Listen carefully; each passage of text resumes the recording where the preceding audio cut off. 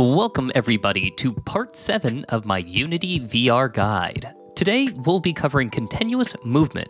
We'll learn how to set up a locomotion system, how to implement snap and continuous turning, how to create a continuous move provider, and how to apply a character controller so our players don't run through barriers. If you haven't been following this series, no worries. Every part is modular and can be done independently from all the others. Just download the GitHub project provided below, open up the project, and go to the corresponding scene to follow along.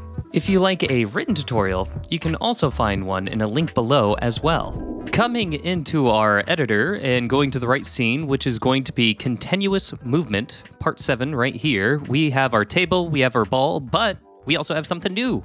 A ramp. Look at that. And I figured since we're doing continuous movement, it might be fun to have a little ramp to run up and down. And besides that, if we open up our XR origin, we also just have our normal controls, and I've left the ray interactors since we're not doing teleportation. And that's pretty much it for the scene. So with the scene reviewed, let's jump into continuous movement. In the last video, we made a locomotion system, but these are supposed to be modular, so I'm going to teach people how to do it again. So right-click, XR, and then locomotion system action-based. There we are, and you'll see that it provides us a locomotion script, a teleportation provider, and a snap turn provider.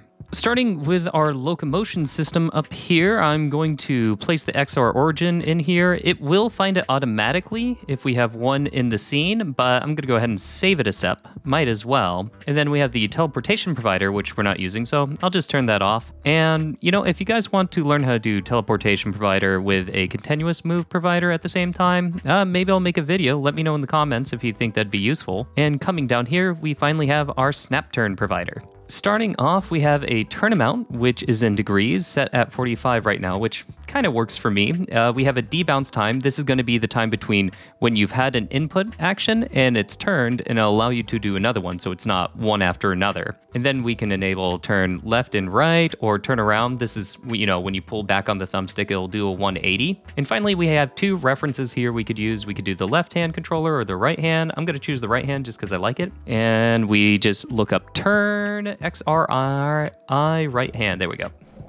So if we start up the scene now, you'll see we are snap turning when I hit right and left, and also I can do 180. Pretty nice. All right, with that, let's move on to the continuous turn provider. So add component, continuous turn provider, action base. There we are. And I'm going to enlarge that. There we go. And as you can see, like the snap turn provider, it has a turn speed. So not turn amount, but turn speed. So that's how quickly you're going to be turning. It wants a locomotion system. So I'm going to go ahead and attach that. Even though it should automatically find it, you know, it's always good to save it a step. And finally, our references. So I'm going to put it on the right hand again. Let's see. There we are, and I am going to turn off the snap turn provider. Make sure you turn that off before we test things out, because otherwise it's going to get funky. So let's see what we got. And as you can see, we are able to turn continuously. Just a bit of a warning though, some people get motion sick, and it's always good to give the option of continuous turning or snap turning. Just make sure you have some kind of menu that would turn one on and the other one off. Coming back to the editor, we have one last thing to go over, and that is getting our continuous move to work. So first we're going to go to add component. Then we are going to add continuous move. There we go. And now that we have that in place, let's go over it really quickly.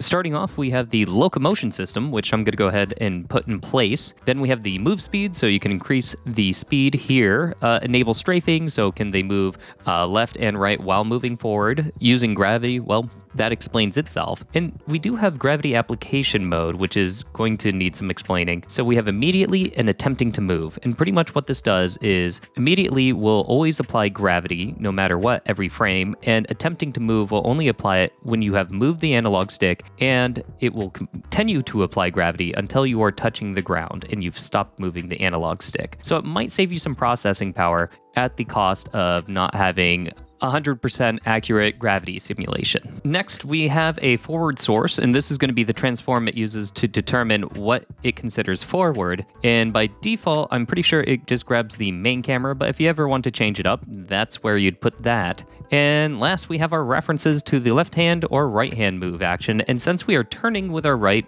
I'm going to say we should move with our left. So I'm going to check that, look for move, and left-hand move. There we go.